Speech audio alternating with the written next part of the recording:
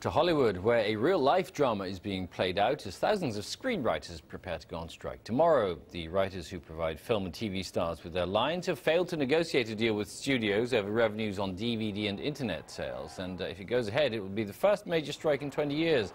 It's got the biggest Hollywood names speaking out. I don't think the industry needs a long strike.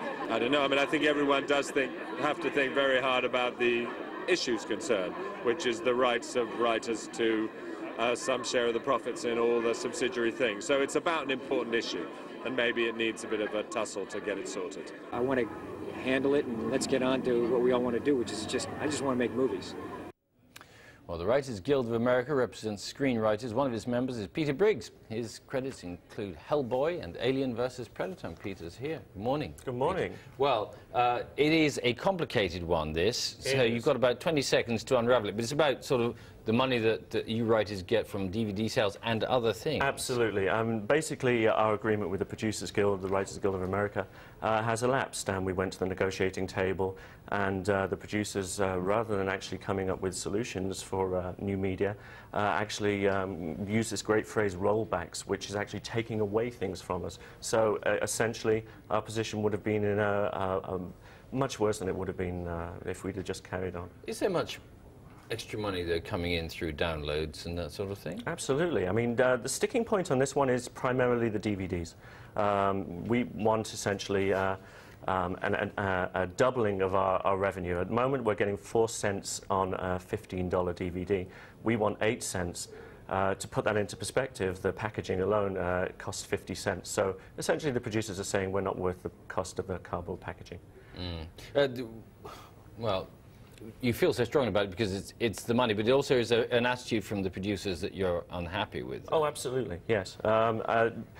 The studios are making enormous amounts of money. Nobody actually really knows how because of the labyrinthine accountancy system.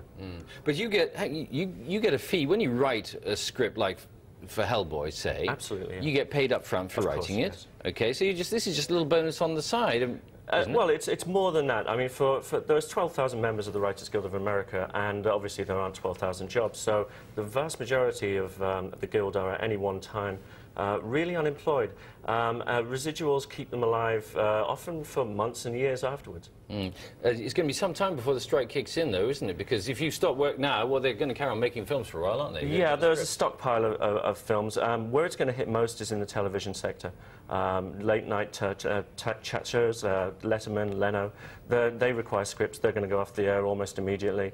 Television shows will roll around by February. That stockpile will have gone. But in the cinemas, all they've got to do is go to that huge pile of scripts they've got options on and just make those. Again, the situation is a little more complicated than that. They have to be greenlit and ready to go.